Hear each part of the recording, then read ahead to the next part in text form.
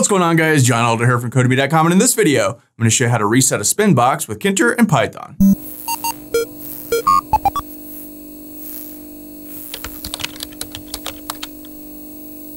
All right, guys, like I said, in this video, I'm going to show you how to reset a Spinbox. But before we get started, if you like this video and want to see more like it, be sure to smash the like button below, subscribe to the channel, give me a thumbs up for the YouTube algorithm, and check out Codemy.com, where I have dozens of courses with hundreds of videos that teach you to code. Use coupon code YouTube1 to get $30 off membership. That's all my courses, videos, and books for one-time fee at just $49, which is insanely cheap. All right, it is Monday morning here in Vegas. Hope you guys had a great weekend.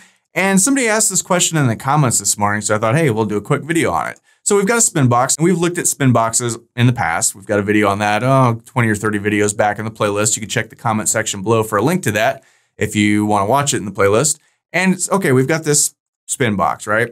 So we can spin through numbers, names, strings, text, anything we want. And these could be pretty big. So let's say we've got, we're up on number 80 now, and we want to get back to 0. We can click this and just go back to 0, but that's kind of a drag. It's kind of a pain. How do we just reset back to 0? Well, we can click this button and boom, we go right back to 0. How do we do that? Well, it's a little complicated, and that's what we're going to talk about in this video. Now, all right, so head back over to our code here. I've got a file I'm calling spinner.py. We're using the Sublime text editor and the Git bash terminal as always. We've got our basic starter code that we always have. And now let's just create really quickly a Spinbox. So let's go my_spin, and this is going to be a Spinbox. We want to put it in root. And we want to go from _ equals 0. We want to start at 0. We want to go to equals, let's say 100. And remember, from is a Python keyword, right? So like up here, we're importing from Tkinter. So we can't use regular from. We have to use from _. So we're going to go from 0 to 100.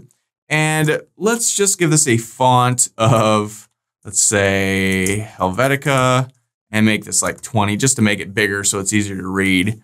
And that should do that. So let's go my_spin.pack and give this a pad Y of 20 just to push it down the screen a little bit. Now let's go ahead and save this and run spinner.py just to make sure that worked. So let's go Python spinner.py.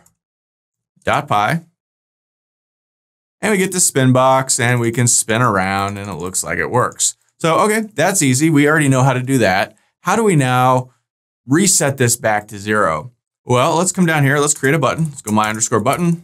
And that's going to be a button. We want to put it in root. We want the text to equal, let's say, reset spinner.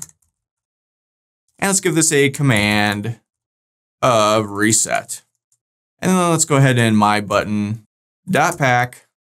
And let's give this a pad Y of 20 just to push it down the screen a little bit. So let's come up here and let's create this reset function. So define reset. And for now, I'm just going to pass. So what we can do here is a Spinbox will accept a text variable. And a text variable we can then update using a Tkinter int var or string var. Remember, we've looked at int vars and string vars in the past, way back in the beginning of the playlist. We don't use them all that often, but they're sort of like a special variable for Tkinter, right? So Tkinter allows you to update them behind the scenes, and then they just sort of do their thing. So we can create one. I'm going to call it var, and we can set this equal to an int var, and we want this to be on root, right? So now this var variable, we can get it, we can set it, we can do things with it like we normally would with a Tkinter widget. So let's go var.set, and let's set this to 0, right? So since we're using an int var, int stands for integer. Integers are whole numbers, 0, 1, 2, 3, 4. We can just do 0 here instead of like putting it in quotation marks like that. So now we can just come down here to our Spinbox, and let me just kind of put these on separate lines so it's easier to read here. We can just call a text variable and set that equal to var, right? So this will by default set our Spinbox at 0. If you wanted to start it on like 20, you could. You could just set this variable to 20. Now this will be 20 and our Spinbox will start on 20. In fact, let's just save this and try that to see. So let's run this real quick and boom, sure enough, it starts on 20, right? So that's cool. That's kind of interesting on its own. If you want to set a specific position in your Spinbox right from the beginning, that's how you do it. Well, okay, that's interesting, but how does that help us reset the thing? Well, easy. We could just come up here into our reset function, and let me just copy these two things. And now I'm going to set it to whatever I want to set it to when we hit the button, reset it to 0, for instance. And now we can just go my_spin.config like we always have in the past. And we can now just config this guy to whatever we want. This var will now be 0 because we're setting it in this function, right? So, okay, let's go ahead and save this and run it. And it starts out on 20 because we set it to 20. I can move it around to whatever. I can reset it. Boom, it goes right back to 0. So even if we cycle this thing all the way up to like 100, going, 70, 80, 90. Okay, so we're all the way up to 100. It will just bang, bop it right back to 0.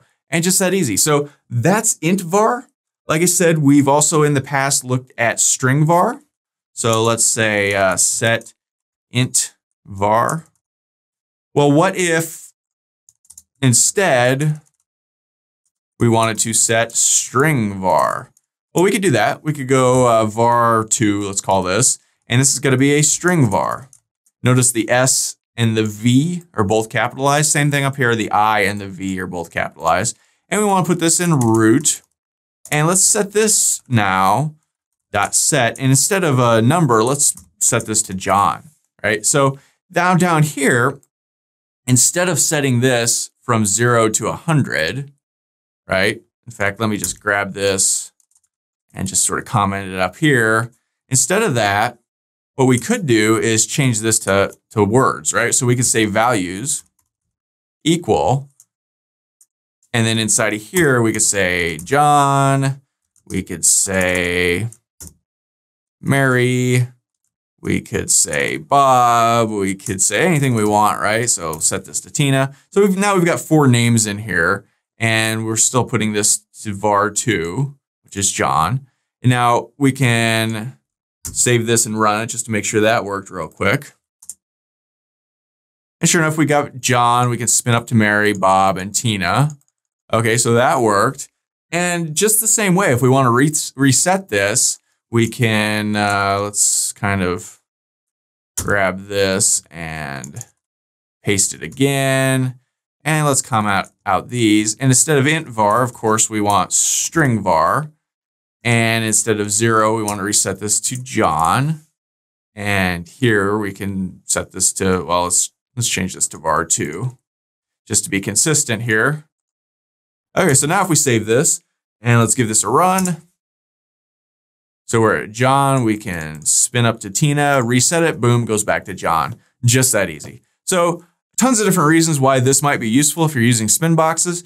I'm kind of surprised I didn't explain this when I first talked about spin boxes months ago, but I guess I just overlooked it. But obviously you need to know how to do this, and not that hard.